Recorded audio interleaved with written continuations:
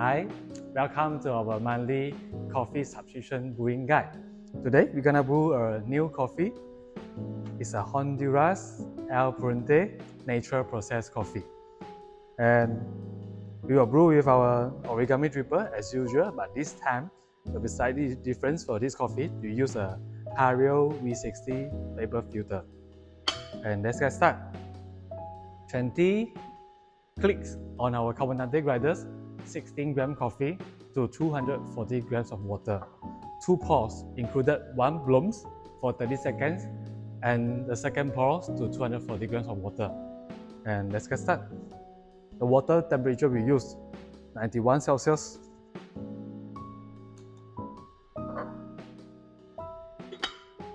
So it's quite simple, but a little bit fine here.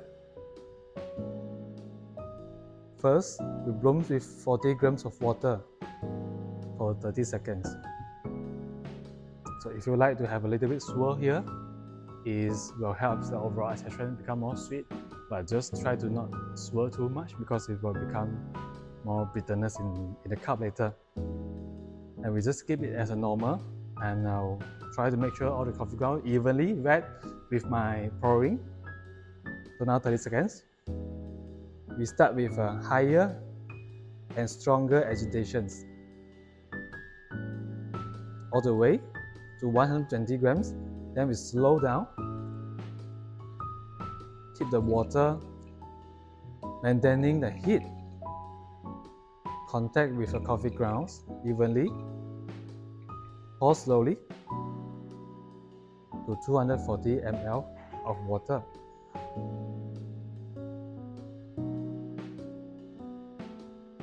The stop pouring time should be around 1 minute 5 seconds to 1 minute 10 seconds. It's a best timing, but it's okay if you pour a little bit slower. It's good, it doesn't affect a lot, but if you pour shorter time, it may become more thin in the mouthfeel in the cup later.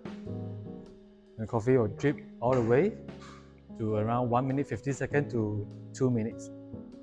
So like now, if you find still quite a lot aroma in the coffee ground, maybe you can go slightly more agitations or slightly finer to make sure everything have a well extraction into the cup.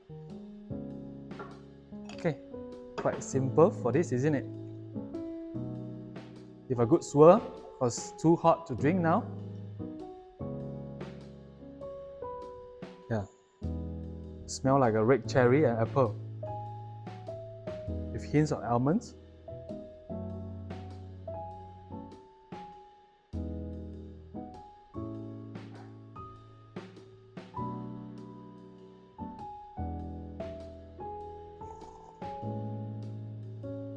Quite good structure.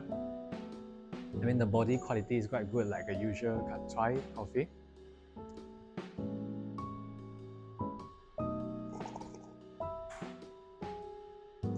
Cooked red apple.